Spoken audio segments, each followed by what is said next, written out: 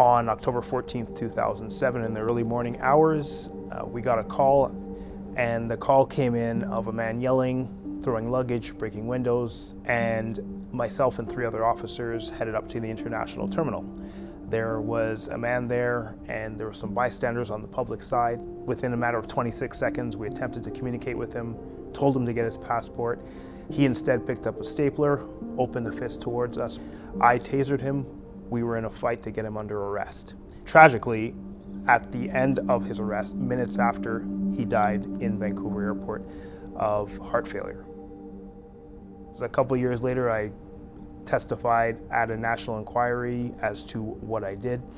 And even though we were cleared by 3 separate police forces of any wrongdoing that night, a special prosecutor was hired, and based on the testimony we gave at the inquiry a couple of years after the incident, I went to trial for perjury. I was convicted, and I ended up serving jail time for a crime I didn't commit. My name is Kwessi Millington, and I used to be a police officer. Now I'm a speaker, and I'm a coach. I'm also a health coach. I got into motivational speaking, and that's a passion of mine now as well.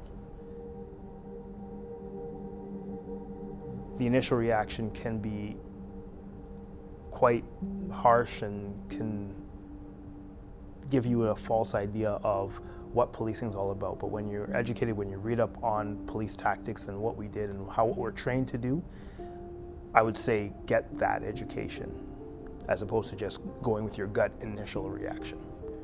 I think a lot of it is just at first feeling like nobody understood who I was or wanted to look into how I felt about the whole thing or how I was dealing with everything. It was just, this is who you are.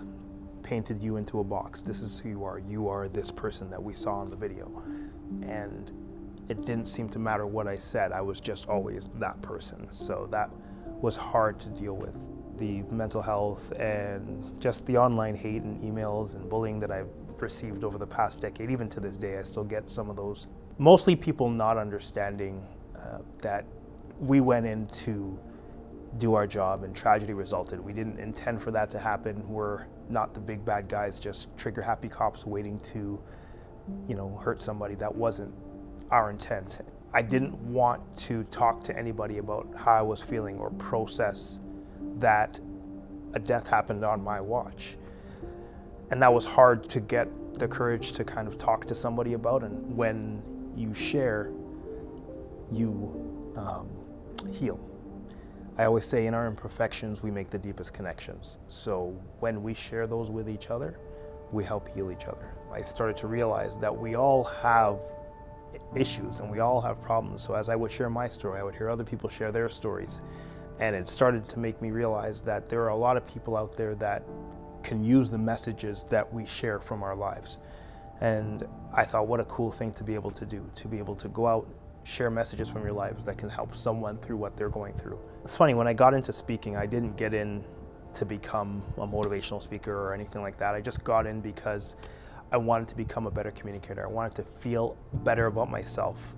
I think that my story, as with others as well, but my story is about resilience, and I think that that is something that a lot of people, I work with youth, I work with adults, and resilience is a common theme that is tough for people to build in themselves sometimes, and I think that there are elements of the last decade plus of my life that is going to be able to help people to build resilience in their own lives. And so that's why I feel it's important to share what I've learned about overcoming adversity so that maybe it can help someone else.